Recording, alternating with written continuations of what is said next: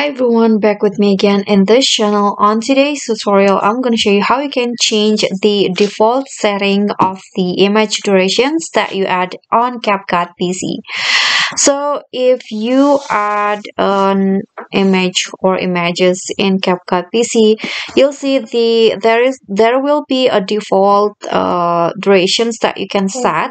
You can do this on the mobile versions, but you can do this on the PC.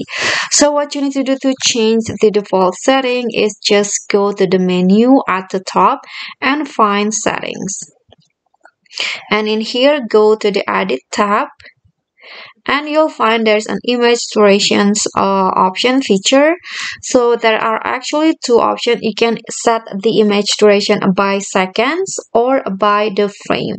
I choose by seconds, and to change the duration, you can just click on this and change it into the time that you want. So for example, I want to go with 5 seconds, and after that you can just click on save.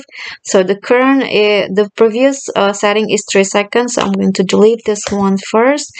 So when I added the next image, now it will have a 5 seconds long durations.